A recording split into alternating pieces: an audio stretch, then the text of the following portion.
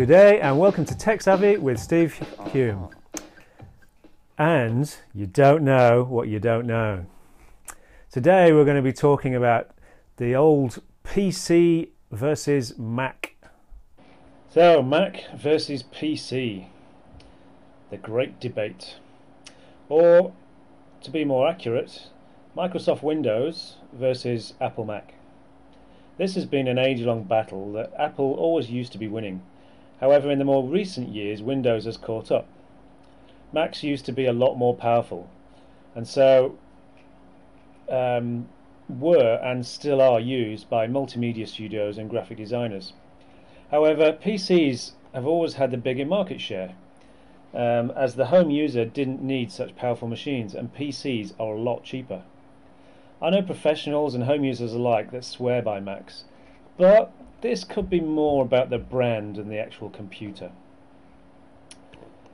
Apple Mac, the great Apple Mac versus all the other nondescript PCs. Same could be said for Coca-Cola and Pepsi, or even Holden versus Ford. So at the end of the day, the decision comes down to your familiarity with a certain brand and the price. If you have always used a PC, my advice would be stick with a PC.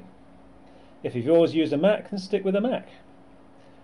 If it's the first time and you can't decide, maybe let the price make your decision.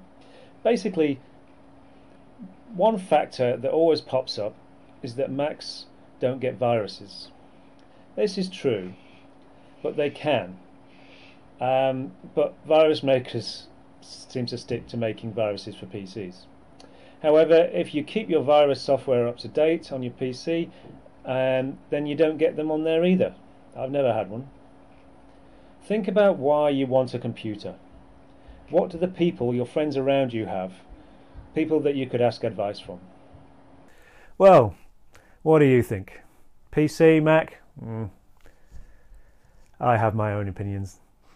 And if you want to see more tech savvy videos, then go to steverhulme.com/tech savvy and go to my YouTube channel. Subscribe to Steve R. Hume.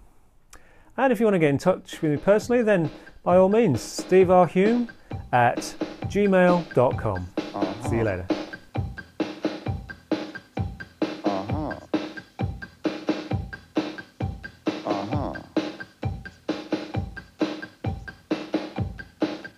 Was ist los mit dir, mein Schatz?